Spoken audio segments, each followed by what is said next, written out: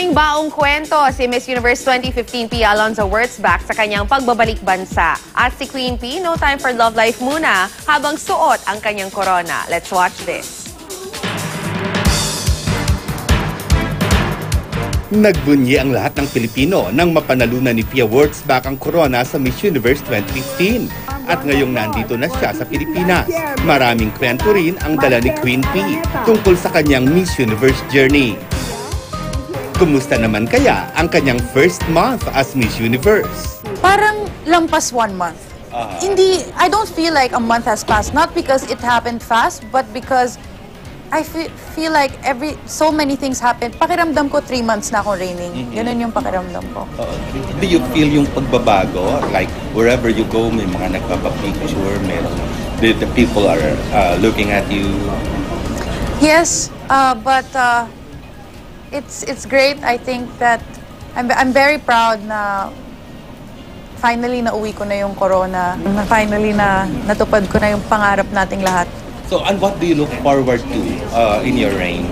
I'm looking forward to doing a lot of fundraising and activities in connection to my causes. Excited ako na magsimula. Actually, gusto ko mag-start ng fundraising sa New York para ipadala dito sa Philippines for HIV/AIDS.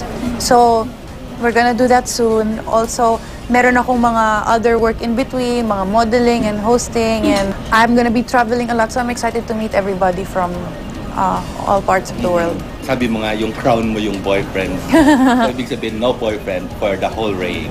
Parang hindi good idea yun eh. So, what if may mga bumalik na mga dating, like Well, I think kung hindi babalik yun kasi if it didn't work out in the first place, there's no reason for it to happen again. Like, Malapit nang ikasal ang kanyang best friend at double catch na si Pauline Luna. Kaya naman si Miss Universe 2015 Pia Wurtzbach may mensahe para sa soon-to-be husband ni Pauline na si Bossing Vic Soto.